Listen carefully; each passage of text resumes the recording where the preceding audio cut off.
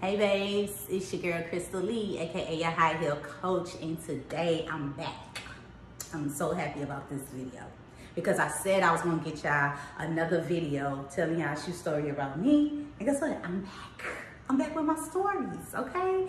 I have approximately 2 hours before my Houston Hills class, 10 minutes before I even head out to that class because it's a couple of runarounds that I need to do. But I said I'm gonna give y'all that 10 minutes and talk to y'all. So this will be 10 minutes max. I don't think it will be 10 minutes. I don't think I talk like that. I don't talk that much. We'll see.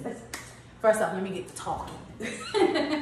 Okay, y'all, so today I decided to talk to y'all about my worst experience with wearing high heels, okay?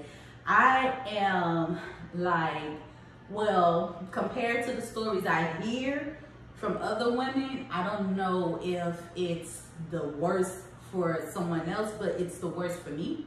So with that being said, I'm going to share, you know, what I hate most based off of experience in high heels. And I know, again, like, you know, from different women, they'll say like, okay, pain in heels is the worst it can get. Yes, I would say that. That's like, on a meter 1 through 10, that's 10. Okay, nobody wants that. Falling in heels is bad.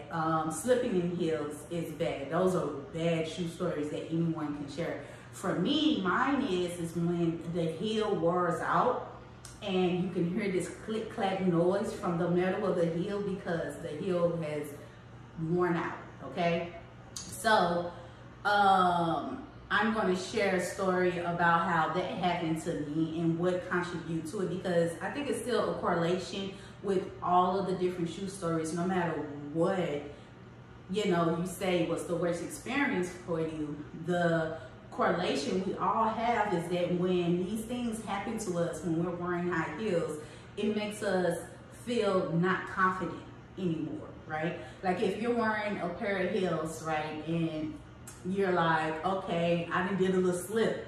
You're like, oh crap, like I don't feel as confident. If you fall, you don't feel as confident. If you're in pain and you're trying your best to walk as good and concise and with grace as possible, you don't feel confident, right? So for me, when I wear a pair of heels, and if baby, when you walking on the concrete for a long time, which I do a lot of heels, like I do photo shoots, video shoots, everyday type of situation. Like for instance, when I went and got my makeup done, I had heels on. Like I wear heels just because. So me unconsciously, like I don't be paying too much attention to how often I'm wearing a pair of heels.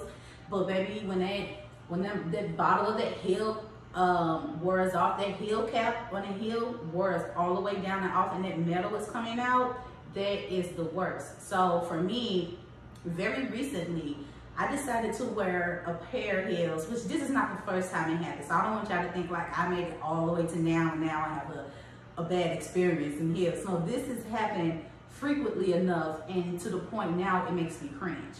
So I decided to wear an old pair of heels, right? You know, we all have those heels like in our closets that we don't really be wearing them for real. We just pull them out every so many years or whatever. That's for the real shoe lovers. Like you got a lot of heels.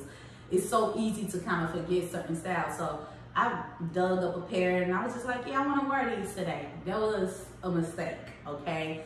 So I put the heels on, went to work. When I was walking on the concrete, the heel didn't feel like stable for some reason. I'm just like, hold on, you messing up my walk now. Like I know how to walk in heels. This heel don't feel right, okay? By the time I made it from the parking lot to the front door, the cap on the heel broke, and not the heel itself, but the cap that's at the very bottom of the heel broken off. And now the metal part of the heel is what's hitting the surface. So every time I'm walking, like if I'm getting walking to the restroom or walking throughout the building and it's marble floors, like you just hear this click, click, click, click. You just hear this noise that gives you, that puts so much attention on you. It's obvious, like, girl, something ain't right with them heels. It's the obvious sign that your heels are about done. Like you need to either take them to a shoe repair shop and get that cap fixed on the bottom of them, or you need to just get rid of them, whatever you want to do, okay? That is my worst experience when I wear high heels, when that wear and tear happens. Again, it happens. It randomly happens to me. Like, I never look at a pair of heels and be like, oh, these are so old, this has wear and tear, I'm gonna wear it. Like, no, I just throw them on, and sometimes you don't even take into consideration, like, let me put these old heels on and test them out. Like, you've worn them plenty of times before, and you're just like, it's just been a while, they've been sitting away. But no, you have to test those older shoes as well, because even if you've worn them only so many times, like, over time, if your shoe is made out of glue, that glue starts to deteriorate. You know, those stitches start to come out. So you have to pay very, very, very close attention to the high heels that you're wearing, whether they're new or old. And that's a lesson learned for me. That's a lesson I already knew. But again, unconsciously, sometimes I just be on the go and I don't be paying attention, and I just be moving around. And now here I am walking around the high heel coach, click-clacking in heels and feeling crazy. My confidence is not there, no matter how much I can strut in heels, because of this noise that I'm making. And I hate that. You know, heels make that regular click-clack noise already, and it's fine.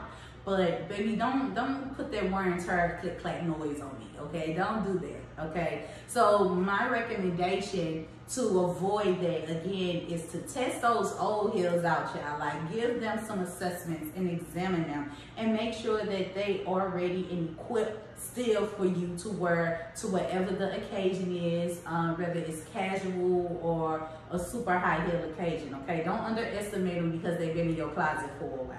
Okay, because it could become one of the worst high heel experience for you. Of course, again, painted heels, yes, no one likes that, but I know how to prepare myself for that.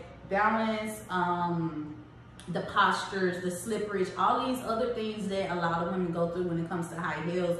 I am already like forward thinking when it comes to putting heels on when it comes to that. But baby, I now need to go back to my shoe closet and look at all my older heels that from like 5 or 6 years ago, and I need to assess them, because I can't have that happening again.